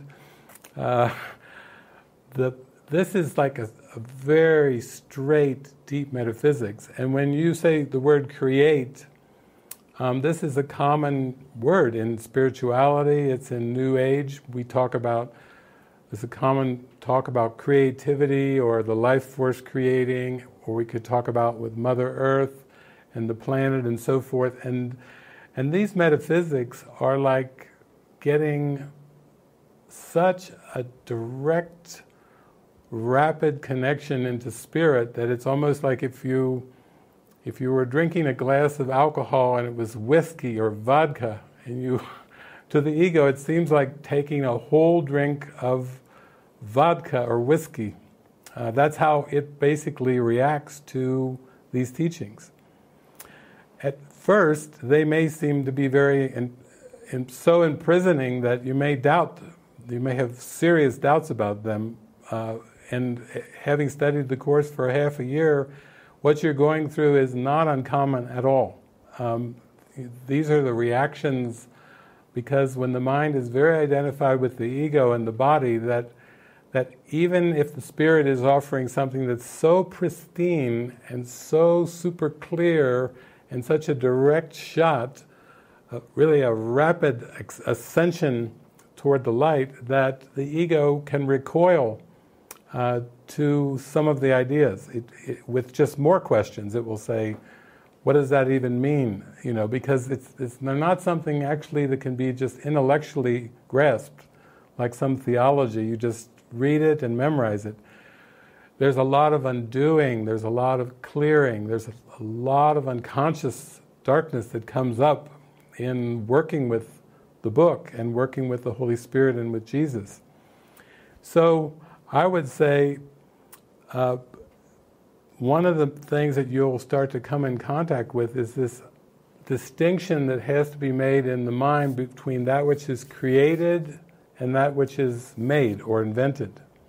That which is real and that which is fiction. Even in the Bible it said, the things of this world will pass away because they are temporary, but the things that are eternal will last forever. And that's the same distinction that is in Corinthians, in the Bible. It's a very deep distinction between the eternal and the temporary. Eternal involves creation. God is eternal. Christ is eternal. You and I, in our true identity as spirit, we're eternal beings. We can't die. That's why it's pure love, because there is no such thing as death. There is no such thing as time increments, or I'll love you for 40 years. That doesn't make any sense in eternity. 40 years is like, what? What is that? It doesn't even have any meaning. But in the world of perception, time, and the timeline, that is all part of invention. So what the Course is teaching in its summary at the very beginning of the book is nothing real can be threatened, nothing unreal exists. Herein lies the peace of God.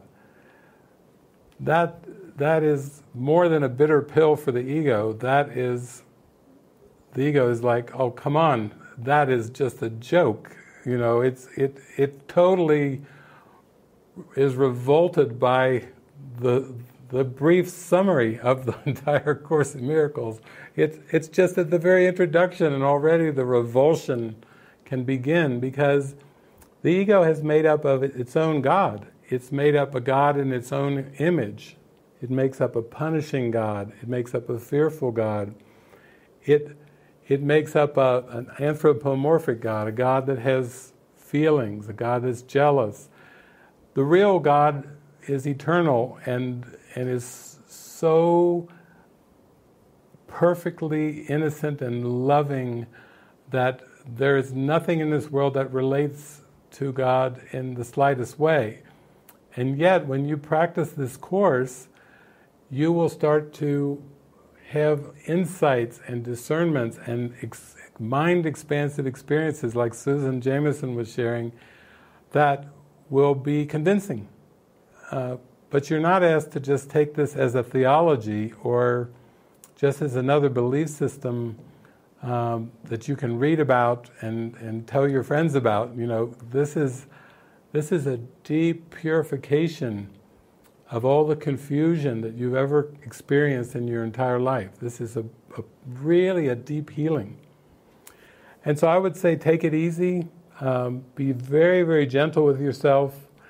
And a lot of the videos and audios and things that I've done over the last 30 years, I use all kinds of examples and I give lots and lots of experiences and experiences that I've gone through that helped me build my trust and build my faith. Because that's the most important thing. It's not that you intellectually grasp these ideas. Until your mind's ready, there won't be a full appreciation of the ideas or a transfer. They will be held in mind in quite limited ways and just used in just certain situations where it feels safe, where you feel willing and ready. But as you keep giving yourself over to this and as you just open up to the witnesses, you will start to feel the peace and the safety come in, and little by little you'll start to develop a confidence in miracles. Because for most of us, we weren't raised in a house, we weren't talking at dinner time about miracles or being a miracle worker, or, you know, I was raised in a Christian family, but we really never talked about miracles, except if they happened 2,000 years ago and Jesus did them. We would never talk about them in our daily lives because, frankly, we weren't really experiencing miracles in our daily lives, and they weren't even our topic of discussion. But for now, for myself and for many of the people that I've worked with, sometimes part of our community, we're experiencing these miraculous states of mind, and a lot of signs and symbols go with them in our daily life. And so that's why, like Lilo was saying, she just wants to talk about miracles and Jesus all day long, but she's dealing with is the receptivity of that. Will that be received by the ones around me? You know, that's her issue. But I would just say thank you so much for pouring your heart out and for joining and attending this weekend retreat, and for just exposing and sharing, like, here's where I'm at, and these are just my questions and my doubts. So thank you.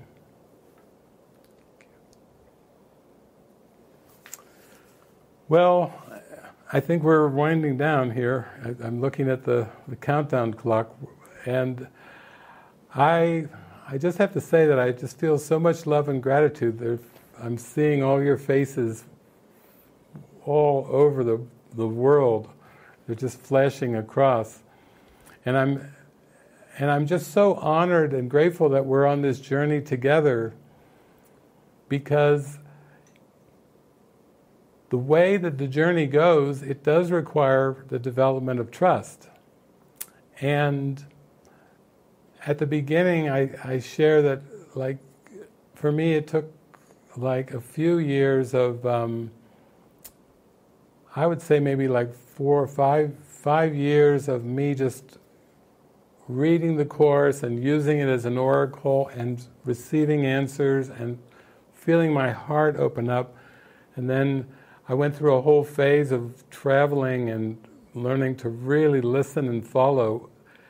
And that was just the beginning of the journey. That was just the first decade of my journey. And I just want to give you the context that every day, if you just have the prayer to be shown to be truly helpful, if you can just go forward day by day with that willingness to say, I don't know, but I'm willing to be shown, I'm willing to be convinced. If you just have that willingness, and you keep applying that little willingness just day in, day out, the way will open, the way will be shown. And I know for myself, I consider I was a pretty slow learner, and that's why I can sit here after 3 decades and tell you, just keep the faith. But I do know what I'm perceiving now is I'm perceiving like a wave of willingness, a wave of openness, a wave of transparency, like nothing I've ever seen before. This wasn't in my awareness when I picked up A Course in Miracles. I'm looking out and I'm seeing the witnesses to transparency and openness everywhere I look. I'm looking at your faces. There you are. I see you, Peter. I see you, Peter. I'm looking at you. You're looking at me. I always have that sweet face looking at me every time I come on here. I see the witnesses around me to this willingness. And though the ego may try to throw all kinds of darkness at you, I see it in you. I see it and I feel your willingness. That I'm willing to try this, I'm willing to practice this. I'm not interested in how thick the ego fog is. I've got my torch, and I've got my torch right out in front of me, and I'm going for it. And if you can just stay with that every day, that will carry you through. Don't try to look far into the future. Don't even ask yourself, how long will it take me to change my mind so completely that I have no speck of ego remaining in it? You know, because Jesus does bring up that question in the Course. He says you may wonder how long it will take to so completely change your mind about this world. And his answer is, how long is an instant? He answers the question with another question. How long is an instant? So all he's saying to me is he's pointing us to this moment. He's saying, right now is what matters. Right now is your opportunity to join with the Holy Spirit, to feel the trust and the optimism of, I will make it. I will make it through. I will heal. I saw that toward the end of the questions, I saw my friend Daniela from down in Colombia was basically saying, the fear is I'm not going to make it. I'm not going to be able to do this. And oh yes, you are. Oh yes, you are. That's the oldest ego trick in the book. It tries to get you into despair. It tries to get you into sadness and fear. It wants you to bite on the bait of this thought of, what if I can make it? I don't know if I can make it. But you definitely are going to make it. Because, why? Because we're joined in this journey together. We are taking each other's hands to stay spirited, to stay lifted up, to stay inspired through anything that comes our way. That's why we have Mighty Companion. This is like a Mighty Companion network for the Holy Spirit of those that are facing the same struggles, trials, and tribulations, the same doubt thoughts every day. Even though the form may seem a little different, we're joined as like a giant Mighty Companion support group to remind each other, oh yeah, that's the form, and I still have the power of my decision, because I still have the power of my wanting. So I'm going to close today with that song that I was singing earlier. It's like, if you want it, here it is, come and get it. That's Jesus in our mind saying, make your mind up. Give me this moment. Let me show you the power of us joined together. Because when you give me your little willingness and you join your little willingness with the power of the Holy Spirit, that is what ignites the awakening. That is what is unstoppable. And that is what is inevitable to lead the mind to its realization of its destiny. And their ego cannot prevail against a willing mind and the might and the glory of the Holy Spirit. So thank you so much for joining me today, and thank you for pouring your hearts out. And we'll take a pause here, and then the prayer team will be praying on the best movie to be used in the afternoon to take everyone up through the portal to the face of Christ, because that's what our prayer is. So thank you all. God bless you, and thank you for being here with me. And this is the most joyful way I could think of to share time. I love it. Being with you like this and being in the prayer of our heart in the silence is absolutely everything. So thank you.